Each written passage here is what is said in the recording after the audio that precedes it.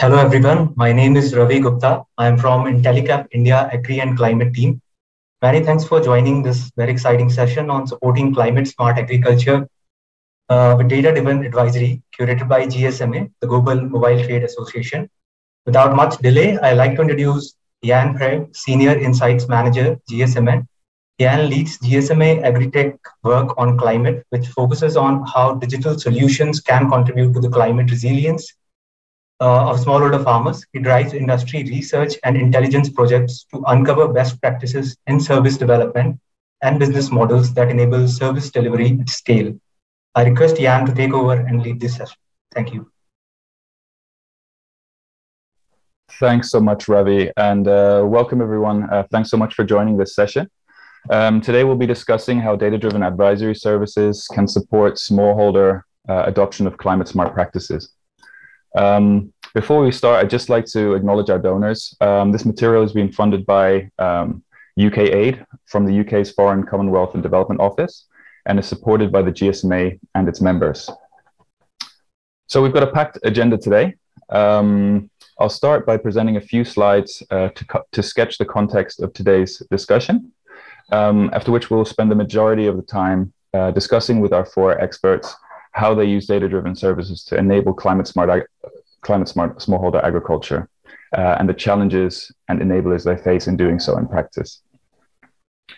So just a few slides on the GSMA and AgriTech program. We're part of the GSMA, which is the Global Trade Association of the Mobile Industry.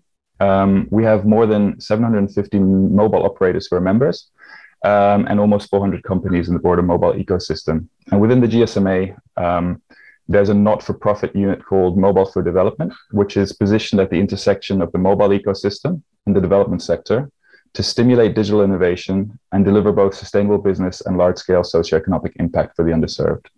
And all the work that we do under Mobile for Development is supported by donors.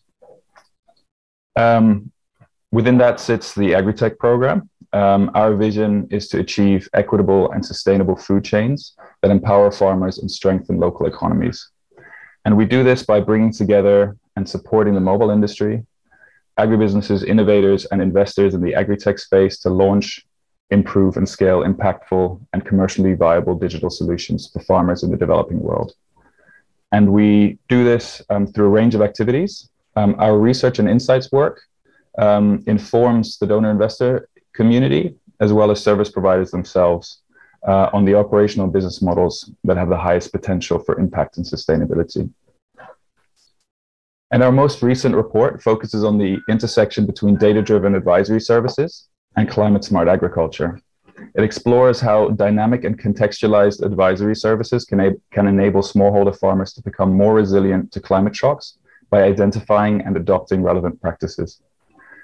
So the following slides draw from this report to define the key concepts and provide some context to our panel discussion. So climate change is affecting food production through rising temperatures, changing precipitation patterns, and greater frequency of extreme weather events. As you can see from this map, a number of climate risks challenge societies around the world, with tropical areas facing risks of flooding or wildfires, and arid areas becoming hotter and drier.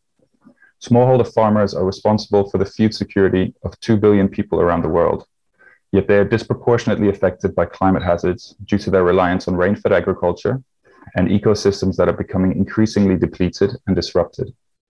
In order to maintain food security and improve rural livelihoods in the face of a changing climate, food systems must adapt to manage and mitigate these increasing challenges.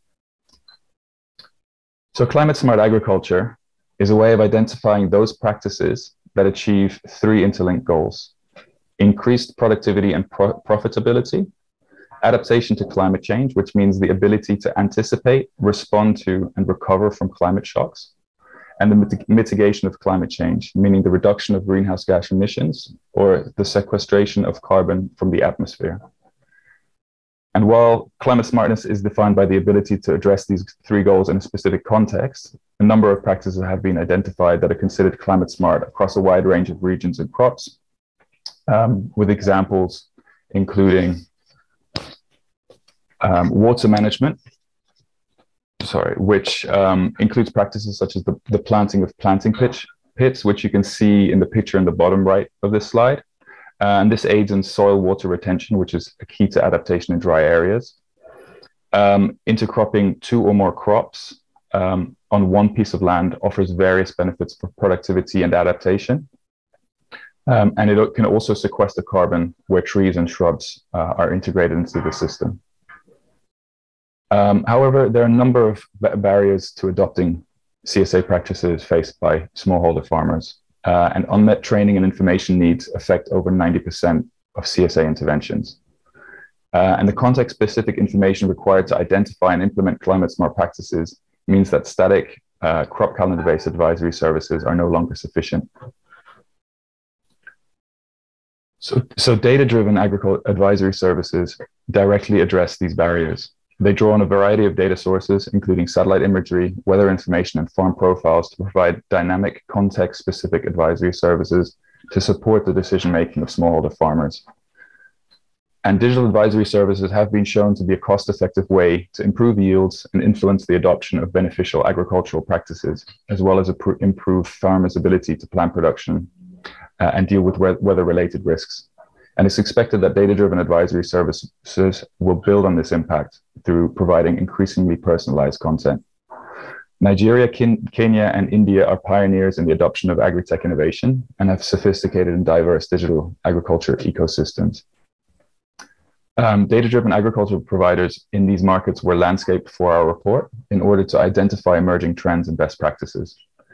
The types of services we profiled include precision agriculture services, which utilize farm-specific data collected through proprietary technology to provide hyper-localized advisory services, and digital climate advisory services, which combine a variety of secondary and primary data to tailor advisory messages to local and seasonal conditions. So some examples of precision agriculture service providers are Beat Drone in Nigeria, who provide drone services for crop planning and monitoring, and Plantix in India, which provides crop and pest and disease diagnosis through image recognition delivered through a mobile application.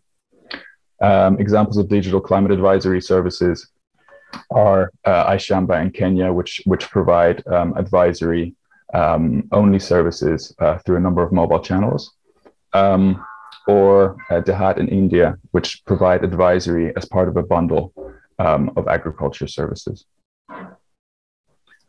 And what we found is really that data-driven services rely on an ecosystem of complementary actors that each contribute to the service creation steps, which are data collection and analysis, content development, and service delivery. Agri-tech organizations are typically service owners that can contribute to all of the service creation steps. They are typically either experts in the application of human-centered design, which ensures that content developed and the delivery channels used can effectively reach and affect behavior change in all of the targeted groups, including marginalized groups. And there are also bundled advisory services, which are typically provided by agri-techs that are digitizing other value chain steps, such as crop procurement and input provision. In these cases, advisory services are often cross-subsidized from revenue-generating activities. Agricultural research institutes are key enablers for data-driven services and climate-smart advisory, as they often develop or vet the quality of advisory content through expert assessment of the available data. Extension services, be they public or private, provide essential ground-level data collection required to build farmer profile that enable the delivery of personalized content, with farm location and crops cultivated being key data points. Finally, weather and precision agriculture providers add further localized data that can be used in the development of advisory content. And really, the absence of any of these key roles or key actors will result in a significantly reduced ability to provide dynamic, climate-sensitive advisory services to smallholder farmers. So having provided some of the context, we'll now move on to our panel discussion, in which we have 4 speakers that represent various organizations operating in this ecosystem. So I'm very grateful to be able to introduce 4 distinguished speakers on our panel. We have Krishnan Palasna, who is Country Director for Digital Green in India.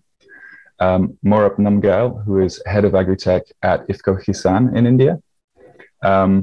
I'd like to welcome Boniface Akuku, who is Director of ICT at the Kenya Agriculture and Livestock Research Organization.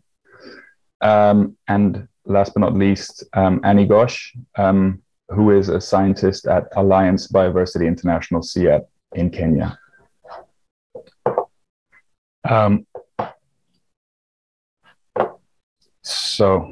We'll go through 2 rounds of questions. First, to learn a bit more about the speakers, and how they use data-driven approaches to enable climate-smart agriculture, followed by a discussion of the challenges faced in practice and how partnerships can play a role in overcoming these challenges.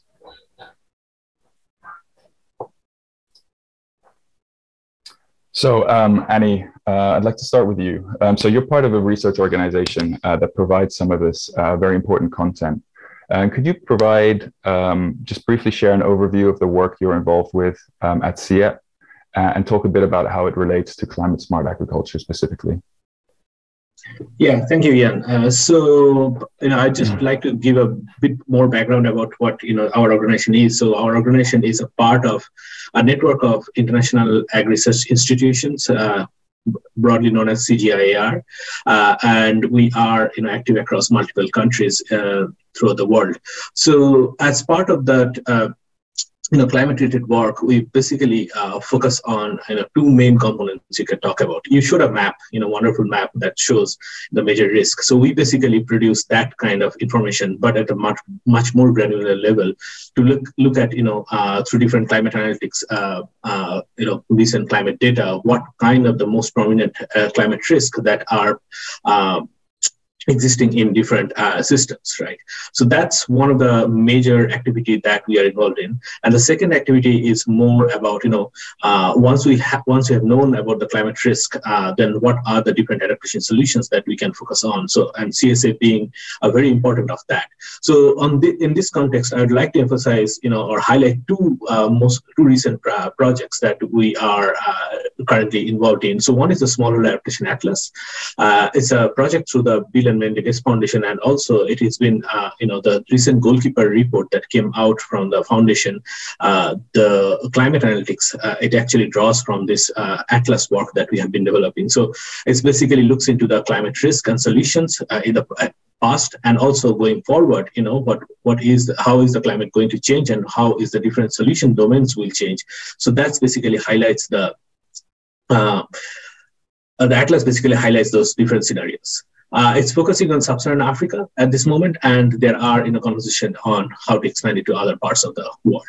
The other activity is the Kenya climate risk profiles. So this is a work for the last 6 years that we have been doing, where we are basically contextualizing this climate risk in different counties, working with the different stakeholders from each counties, and also figuring out different climate smart solutions for the risk and the value chains they are facing. So you can see, the CSA is really cross-cutting through the different work that we are currently involved in. Thanks so much. Yeah, definitely. Sounds like you're focusing very much on this kind of vital activity, which is developing this content around understanding, what are the climate smart practices that are needed, and how can they be applied. And what we found actually in our research is that often, that it's not always available, certainly not for all the different value chains and all the different geographies. Could you just talk us through the process of, what it takes and what you do to develop this climate smart content, including some of the data sources and the challenges that you encounter? Yeah, sure. So the key question here is to better understand, what works where, right? Like any other solutions, we need to find the context. So that's what the major challenge is, because for this Kenya climate risk profile that we have been working on, it took us 6 years because we wanted to go to each of the county. We wanted to work with the county stakeholders and describe them what we are finding from the different climate models and how that relates with their experience of the climate change scenarios, like what is their perception and how that is matching, because that's very important. Because oftentimes what happens is we find something from the modeling output, and then when we go to the local experts, and they have a very different type of perception. So we wanted to marry both these approaches and come to a common understanding of, where we know that exactly what kind of, at the local context, what kind of risks are faced and what kind of solutions might work best in that context, right? Because we cannot go somewhere and, suggest irrigation where there is no, water sources. So this activity, building with or co-developing with the stakeholder is the most critical one, and that's what is sometimes slows the process, but also it's also very important to make the solutions more effective, so that the uptake, there is a better potential for the uptake. Thanks so much. Yeah, so from what I understand, there's a lot of kind of the data collection and the analysis on the digital side, but actually the on the ground component in terms of understanding the community, the local communities, and talking to the experts there is also kind of vital to making the translation of the data to the actual practices. Thanks so much. So with that, I'd like to move on to Krishnan. Welcome again, and thanks so much for joining. Could you just briefly start off by sharing an overview of the services that Digital Green offers? Sure. Thanks, Jan. Good afternoon, everyone from New Delhi, India. We have got about 70 participants here, and I want to start with who a farmer is. So on one side, we have got somebody who has to understand plant science, who has to understand soil chemistry, who has to understand mathematics, finance, markets, and all those related aspects. If a farmer is a company, would have been having 6 vice presidents to manage all those functions. On the other side of it, the same farmer is expected to ensure the local food security, generate employment at the local level, ensure productivity, as well as contribute to rural economy.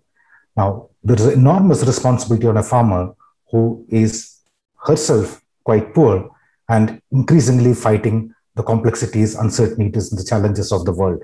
So if you are able to ensure that the farmers are prosperous, it is going to have a multiplier effect on the overall society itself.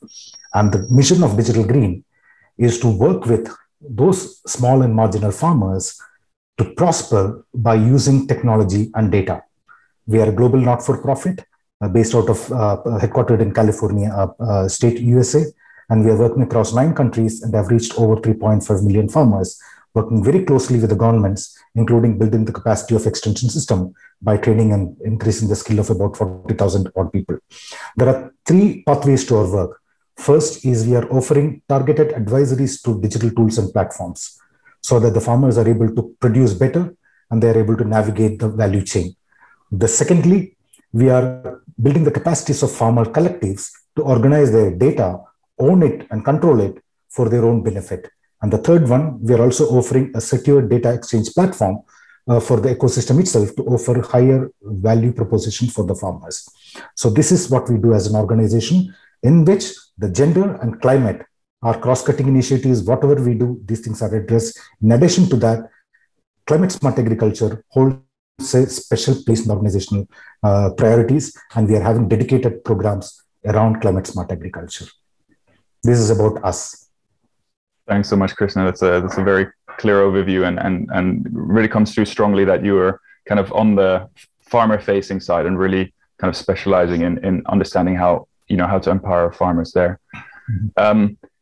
Could you just talk a little bit more about how this empowerment works and how you're working towards behavior change, and maybe provide some examples of how your services encourage CSA adoption among smallholder farmers? Sure. The targeted program that we are having on climate smart agriculture has 3 parts to it. The first part is that we are providing video-based advisories to induce behavior change and adopt climate smart production practices by farmers.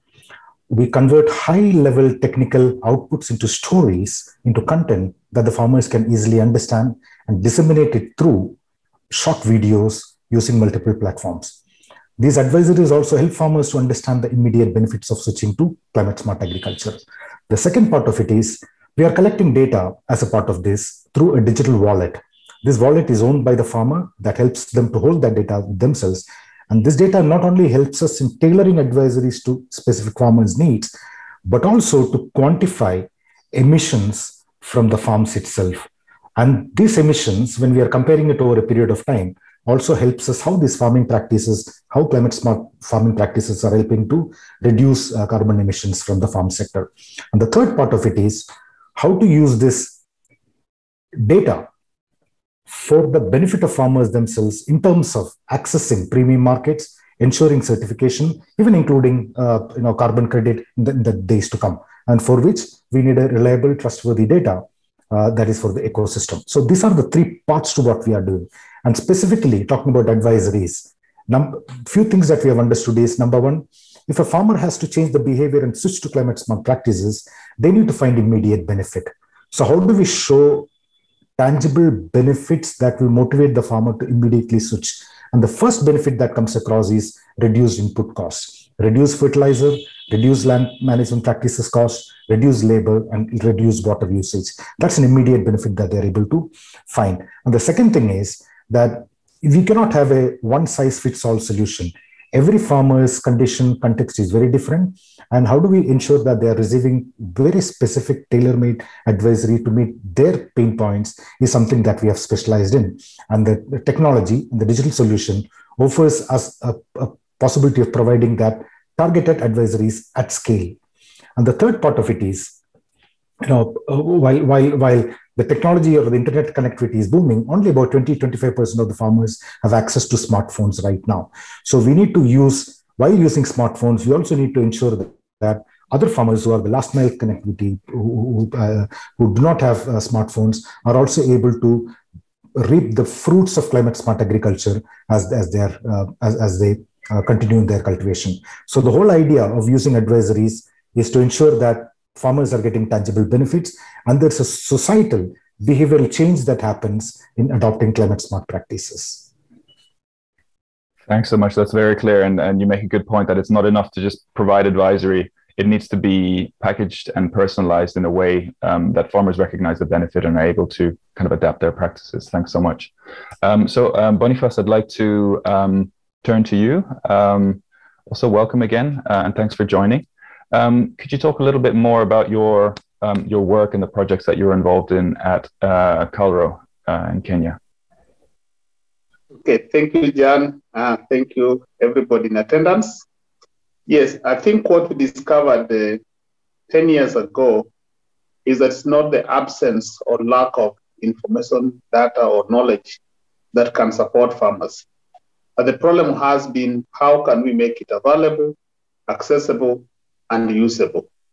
And in that context, we decided to digitize all the research knowledge and information and data that's available, so that it can be available anywhere, anytime, any device that can easily be accessed and usable. And to do so, we realized that we needed to create an enabling environment where we need, as a government or as a part of the government, we need to support the private sector. So we invested in the big data platform, which is a robust data infrastructure that enable us to ingest and harvest all the research data, all the casual data within the country, that again can also help both private sector and public sector to make it available, accessible, and usable. And the third thing we did is that people have been talking about, and even in this conference, talk about changing the life of farmers. The question then is, how do you change the life of a farmer you don't know, somebody you don't know? And for us to be able to properly understand the farmers, their pain points, their capacity, we embarked on digitizing and georeferencing, geomapping, profiling those farmers so that we can understand the environment, have the GPS going on their farm so that we can be able to understand the climate conditions of their farm, the weather conditions in their farms. And this was quite one thing. The last thing we've done is that having data is not just enough. We will have the data, we'll have the knowledge and the information available digitized, but how then do we turn them into services and then disseminate them to farmers? And therefore, we decided now to disseminate, turn this data into services, into agronomic advisories, pest advisories, weather advisories, market advisories. And we realized that technology can also be exclusive. And therefore, we came up with 4 channels through which we are disseminating the information and the services. There's a web portal, USSD, and SMS platform. But also, what about farmers who do not have smartphone? We also have a call center by which they can call in, which is IVRS integrated, where they can either speak to, get response from automatic recorded system, or they can speak to agent. That's what we're doing. Thanks so much. That's very kind of comprehensive kind of activities around digitizing some of the data, integrating data sources, collecting data, but then also developing services on top of that data. Could you just talk maybe a little bit more into kind of how this data is feeding into enabling climate smart agriculture within the work that you do? Yeah, climate is at the center of what we're doing because the climate has changed and therefore agriculture has changed. We all know that we need to ask the few questions. How do you produce more? Because by 2050, the world needs 70% additional food production. But the question that begs in the wake of climate change, how do you produce more with less water, less land, less fertilizer, less chemicals, and not hurting the environment? And therefore, whatever we're doing, we must take care of climate.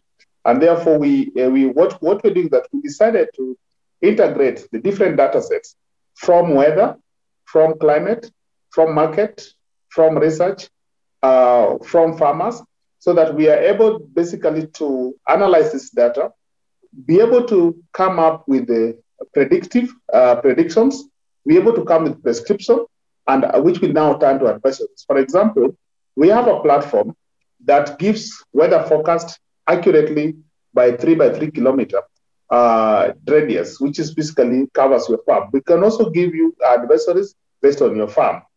And we are using satellite data, which gives chance and amount. But the challenge is, if we just tell farmers it's likely, how likely is likely? And therefore, we are using climate technologies where we're using big data analytics, deep learning, to be able to analyze, run models, run analytics, be able to analyze and precisely give advice that can address climate change effects. For example, farmers need to know whether it will rain or not, the chance and amount. Number 2, they need to know what to plant where or what to keep where if they are livestock farmers. And therefore, we run another model we call the selector, which help you to know what you can plant, when and where and how. So that's how we are integrating the climate solution into the whole ecosystem. Thanks so much. So I hear a lot of effort is going into localization and being able to forecast and predict kind of weather hazards and weather events in order to provide efficient advisory. Thanks so much. So Marap, turning to you now, also welcome again, and thanks for joining. Thank you, Jan. Thanks. Could you just start off by maybe just introducing the kind of work and the services that is offered by IFCO Kisan? Sure. So good morning, good afternoon, and good evening to all the viewers across the timelines. Before I start, I'd like to really appreciate in the points that made by my colleagues, Mr. Christian, Mr. Boniface, how a farmer staying in a rural place is expected to do a lot of things, whereas he or she is the least empowered person. I think that's got to change, and we believe with all the efforts a lot of our people are doing it can change, and soon a lot of things are improving, at least something that I can say. So about IFCO Kisan, I work for IFCO Kisan. We are a subsidiary of Indian Farmer Fertilizer Cooperative, one of the largest rural cooperatives of India. We're connected with almost 1/3 of the rural population directly or indirectly through our products and services. As a group, we have been serving the farmers for over 50 years. We are united by the passion of farming better and an unwavering commitment to support the farming communities across the country. Every day, we touch thousands of farmers in the most efficient and sustainable way possible. Our model is very simple. We empower the farmers with curated contextual farm advisories in the local language on daily basis. And we do it in both voice and text form. And we're perfectly capable of disseminating across the platforms, so be it voice calls, SMSs, social media, any other platform that you can talk about, we're capable of doing it. We want to reach the right audience through the right platform as well. And our journey in the tech perusal has been kind of evolutionary, I would say. And as we realize that gathering data about the farmer, not just about the farmer, but about the farm dynamically is very critical to efficiently curate the advisories per farmer basis. Given the scale that we're operating at, it becomes more than important for us to gather those farm-based data points. We serve around 4 million farmers on what we call a green SIM card. It's a very simple platform where the communication happens to a farmer. Any farmer using a basic feature phone can be empowered with these customized advisories on real-time basis, almost daily basis as well. Then we have another 1 million farmers on our mobile app, where again, the chances for us to gather a little bit more data points, and so that our curation, our service becomes much more critical and much more efficient in that cases. And then we have journeyed towards another platform which we call it Krishi Devgyan. If I translate in English, it means something like farming knowledge by God. So by God, we meant to say something which is coming through the AI. So it's something that we have utilized AI skills at the back end when these recommendations are coming automatically without much of an influence by our experts. So we have around 40,000 plus acres across the country from where we gather near real-time data points through the remote sensing, IoT sensors and all. Thus, we're able to predict certain things better, suggest something better, and forecast some things better. Now, as an agri-tech company, as I said, we've been there for long. We understand that the last mile farmers are not really benefited by the agri-tech wave in India. We realize this too. And our answer was that, only a technology cannot be answer to this problem. A hybrid assisted model of tech and traditional know-how, an on-ground staff is something that is actually required, is what we believe. And with the climate change actually questioning or testing the farmers' knowledge on all these things, we believe that tech is becoming more and more important.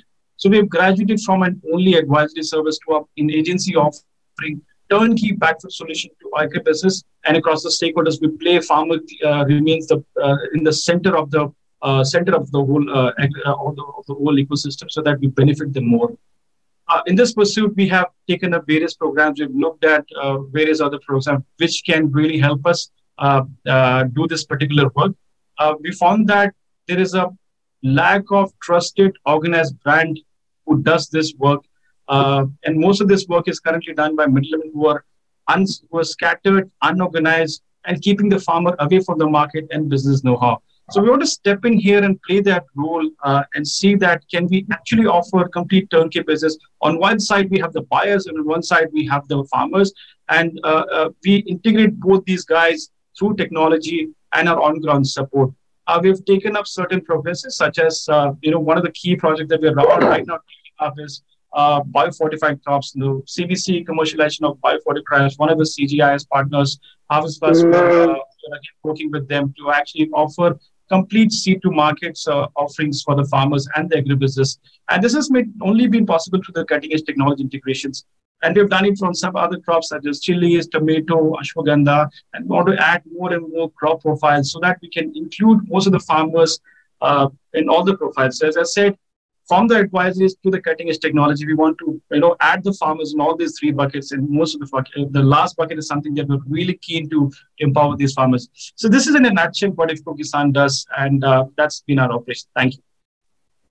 Thanks so much, Morup. So yeah, here again, kind of the there's the digital aspect, but very strongly there's a need of deepening kind of your on the ground activities. And really interesting to hear that actually kind of the climate smart work that you're doing is through kind of enabling value chains and through kind of full value chain digitized services that can enable farmers to uptake these practices. So thanks so much. I'm actually going to move to the second round of questioning now. And I'd like to, I can see that people have already been putting questions into the Whova app. So please keep those coming. We'll come to those at the end of our discussion round. I'd like to go back to Annie and just learn a little bit more about how you work with partners to ensure your work has a maximum impact and reaches smallholder farmers. Yeah, that's a great question, and the answer is quite clear. Listening to Marup and Krishnan is basically to work with partners who are the farmer-facing organizations. So in Kenya, we partner with organization called Media Eye, and they run two very successful farmer dissemination program. One is called Shamba Shape Up, and this is called iShamba. So Shamba Shape Up is a TV program, farm makeover show, and it has a huge reach. It reaches around 8 million viewers every week. So what we do, I talked about this climate risk profiles and climate smart agriculture contents that we developed. So we basically work with Shamba Shape Up to give that a different view, right? So we, Digital Green has been doing a lot of video content creation, but in this case, the video content is actually, recorded on the farmer's field, and it goes live on air on TV. So that we have seen that, even at this moment, different. Between different type of digital media that we can use, TV has a huge reach. And the next component is working with a sister organization to Shamba Shape Up is iShamba, which is the mobile advisory platform. And that also, reaches around 600,000 farmers, a network that they have across Kenya. So what iShamba does is basically takes this kind of content that goes into the, TV program and make it, translated to 140 character text messages that follows the TV programs, and the farmers also have the option to call in the iShamba call center and learn more about it. Now this is what I say more of a passive behavioral change in the CSA sector. Now if we have to make real other changes, then we have to also empower the farmers with different services, that goes along with the advisory, right? Like we can ask the farmer to do, mulching. We can ask the farmer to do, follow certain CSA practices, but the farmers need the capital. So for doing that, and they also need to protect their protect their, production. So to do that, we also work with different financial organizations. So for example, we work with Ecart Africa in Kenya. They are primarily insurance service provider. So we bundle the agro advisory related to CSA with insurance. Also, we work with companies like ECLAF who are and financial access who are developing different lending products. So we have been working with them to develop climate smart lending product, mainstreaming the climate change into or climate risk into the lending product itself. So that's kind of a new innovation that we have been focusing on. So these are some of the examples of how we are maximizing our impact, translating the research into something that is more usable for the farmer. Thank you. Thanks so much, Annie. So again, the importance of bundling services and actually enabling farmer behavior change is coming through again there, and kind of echoing what Mark was talking about earlier on. Just as a research organization, I understand that evidence on CSA impact is quite scarce, but actually quite important to identify best practices and also kind of enable for more investment into this field. Could you just talk maybe very briefly to the role that research institutes, agri-tech providers, and other actors in the ecosystem can play in building this evidence base? Yeah, that's a great question, and I don't know if there is a simple solution to that, because what we want to have here, the reason we sit in a very unique position because we have this kind of communication or collaboration going on with the farmer-facing organization, the public sector organization, the investment donors.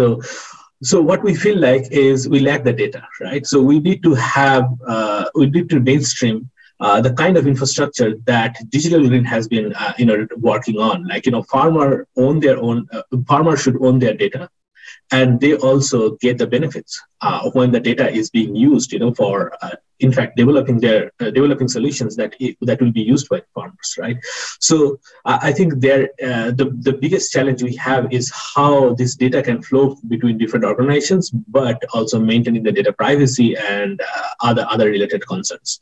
So this is the key what we feel like that needs to be addressed, through different type of collaborations that we are having in this sector.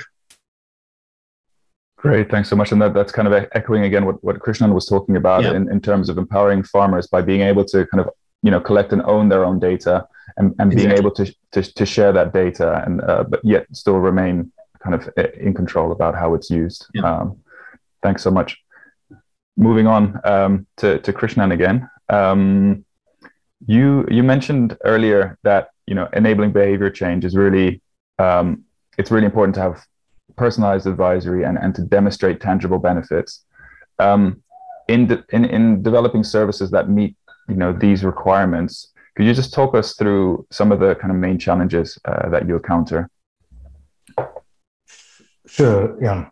And before that, the beauty of such platforms is also the learnings that we have in the partnerships that emerges. And I'll surely be in touch with Annie in the days to come to explore ways of working together. Thanks for that.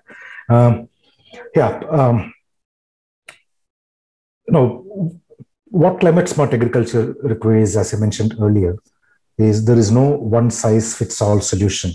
Even if we take a particular commodity, the soil type, the weather, the agricultural practices change even from district to district in India.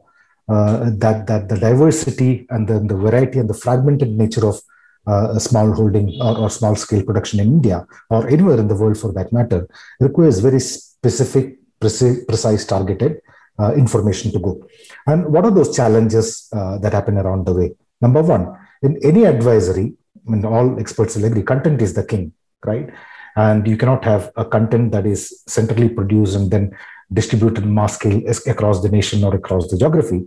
It has to be very specific, very localized. And we have methods of how to do that, how to come out with that localized content and yet use technology to ramp it at scale, right? So that's number one. So content generation, continuous content generation that is locally understandable, that is locally relevant, that meets the requirements of the local people and address their problem is one challenge, right?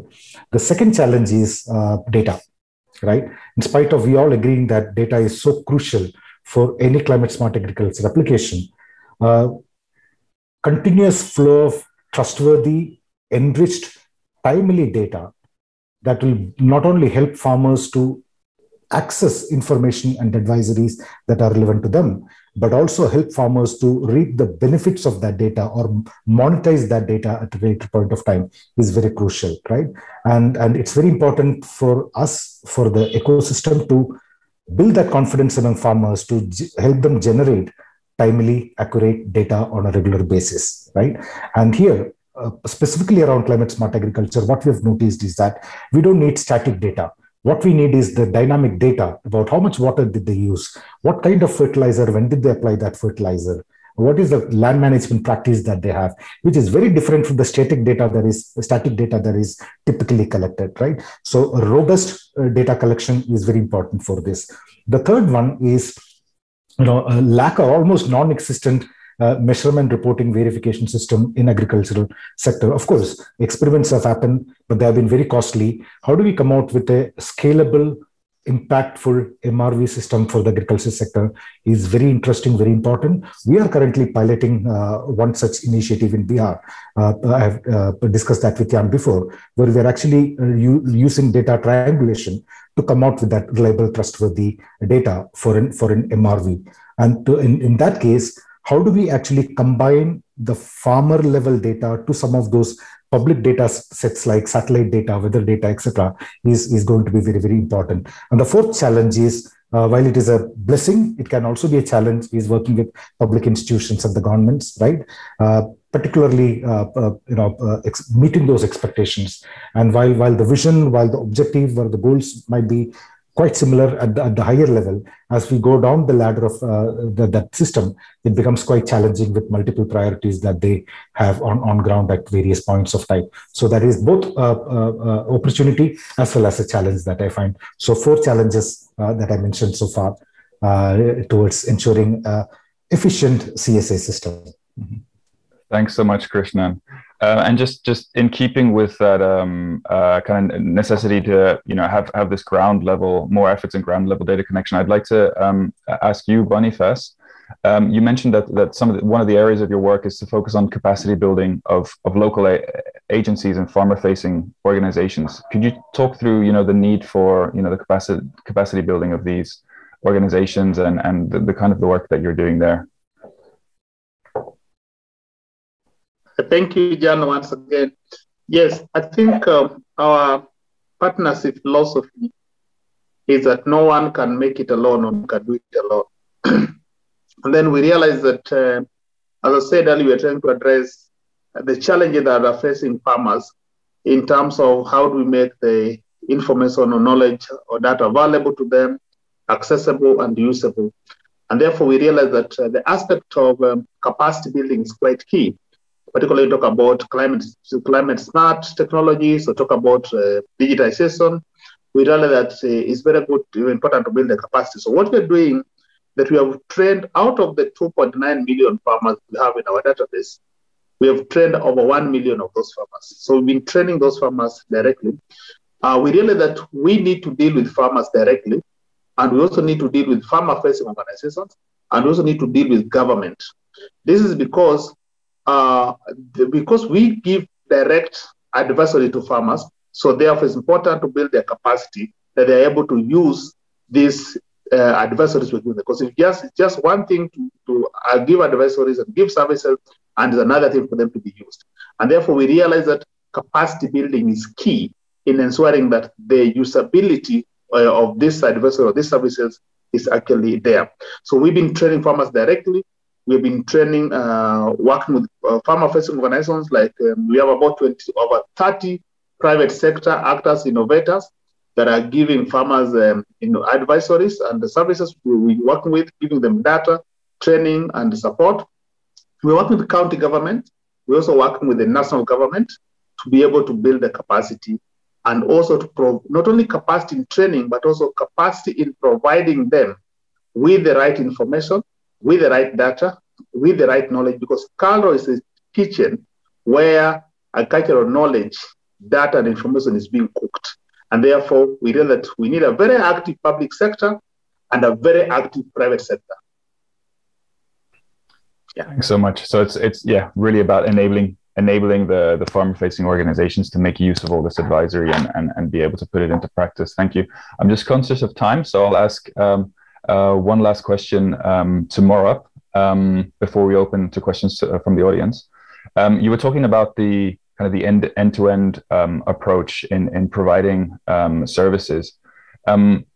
And I was impressed by this because it's a kind of a novel way that opens up kind of new value chains to farmers. And I would like to understand a bit more about the business model behind this end-to-end approach, and how that works and how it potentially scales to new value chains.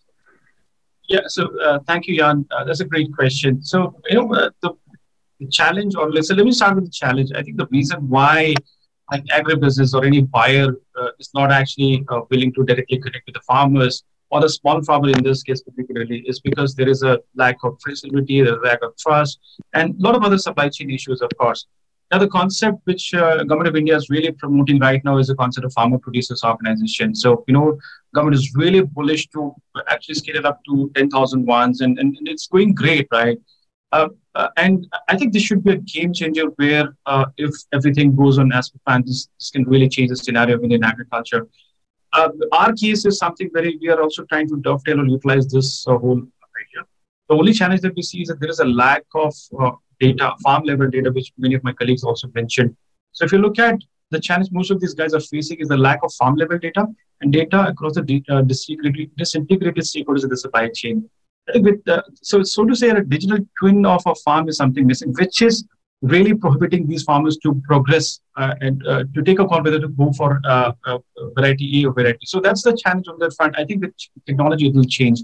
But the next set of challenge, I think these FPOs, if they're not empowered with these technologies, if they're not capacity built on this front, I think the challenge would be that while we'll have armies of FPOs or the farmer clusters, what we've observed is that most of these agribusinesses or the FPOs, they do not have the trained executives who can utilize these technologies which are existing already. So that's something. So our case is that we want to work on both fronts, not just for the farmer, but also for the FPOs as well.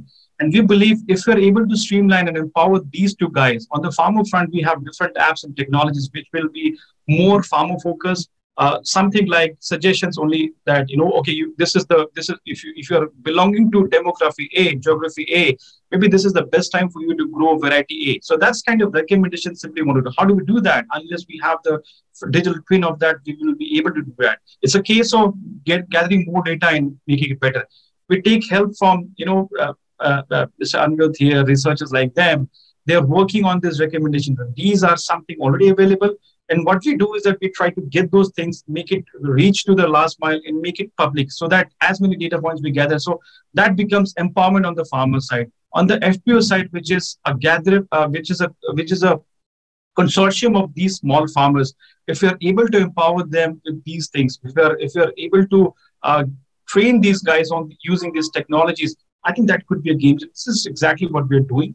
And once we're able to establish these two connections, these two chains, our case is that we just go to buyers. So buyers, a lot of people, agribusinesses, we have chatted with them. Then they said, okay, the only reason we are not doing is the consistency. It's completely unorganized. And now that we have this organized thing, and everything is traceable, all the digital twins are available, their confidence goes higher.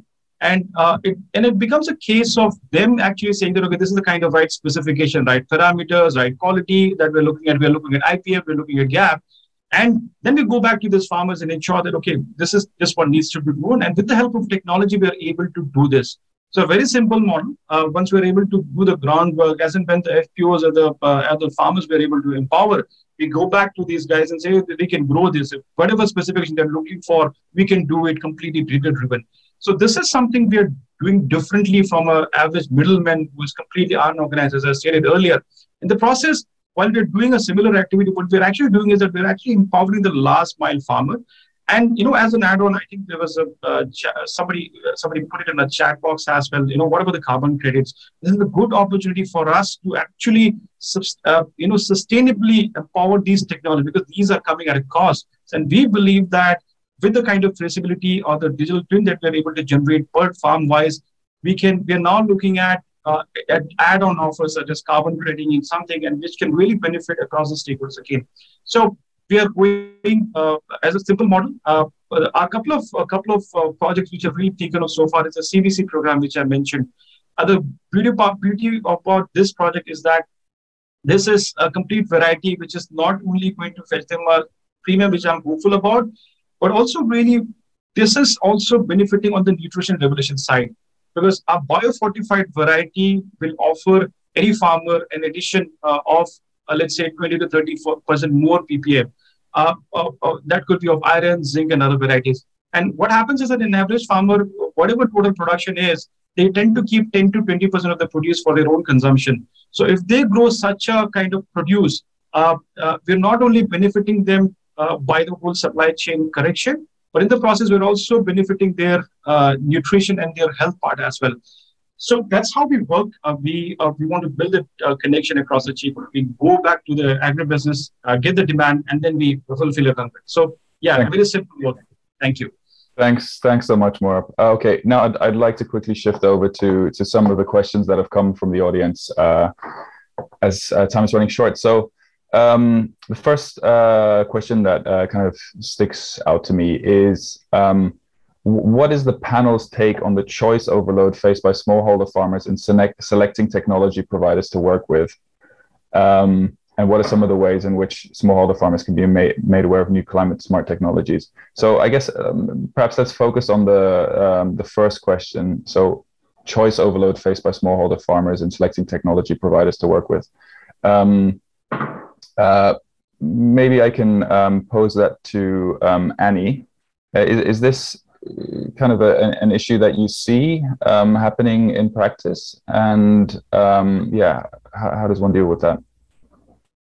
That's a good question. So it's very difficult to answer because it depends on the region we are working in. So for in Kenya, right, like I can say that probably not much out there in that respect. But when it comes to the country, like India, it might be a situation where you have so many actors, and so unfortunately, we don't have Yelp or Google review system for the for the APOs or the service providers. I think there at this point this whole ecosystem is growing, and there may not be oversight.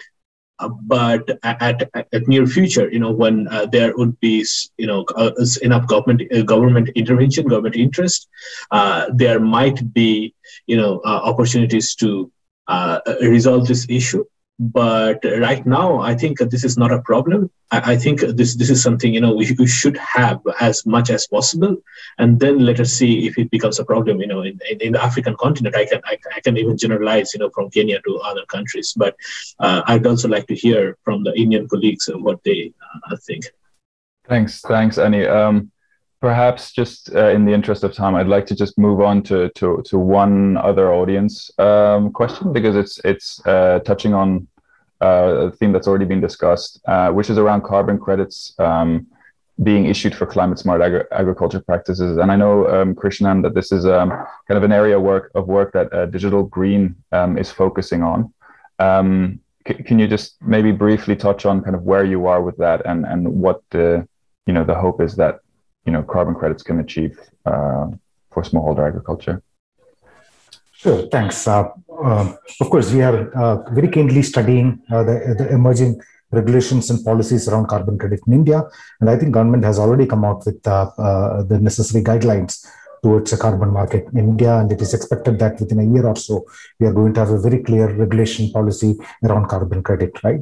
There have been experiments in the past on helping the farmers to or using the farm level data actually to avail carbon credit, but those credits was actually more used by the intermediary organizations than the farmers themselves, right? What we are now trying to do is that the pilot that we are doing in the state of Bihar with about 30,000 farmers at this point of time is that how farmers themselves can actually benefit or monetize the data that they are holding, right? And that data that they are holding is through what we call as a data wallet, which gives them the option of even sharing the data or having consent or built-in consent to share the data with whom they want, rather than somebody else collecting and using the data on behalf of farmers themselves, right? So I would rather suggest there is no clarity in terms of how it's going to emerge, but keep this, watch this space for the next few months or so. I think there is exciting times for carbon credit in India in the farming sector.